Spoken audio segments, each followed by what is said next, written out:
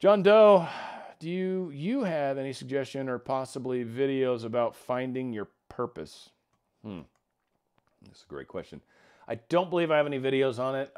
Finding your purpose, that's a tough one. Like for me, a lot of it came down to really soul searching, looking at what I enjoy, what I naturally gravitate to, how I like to interact with others, like the whole thing. Like for me, it was that. And then as I started to accept this is what I liked, I started to kind of let go, that life take me to it. Like this, I sort of to a degree said, universe, this is the direction I want to go.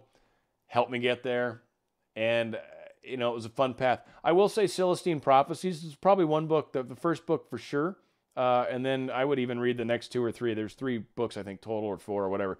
Really awesome series. James Redfield's the author. There is a link to James Redfield in the description of the video.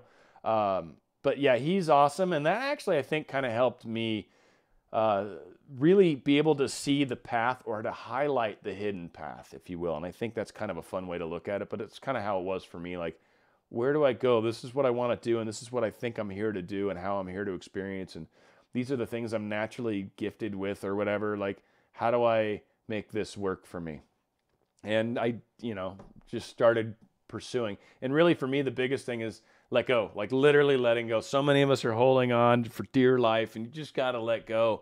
And when you do, again, it's a little freaky at first. You tumble a little, but eventually you go into the flow, and just everything just starts to happen. You're in the vortex, whatever. Like, there's so many different analogies people have written about how it feels. It's fantastic.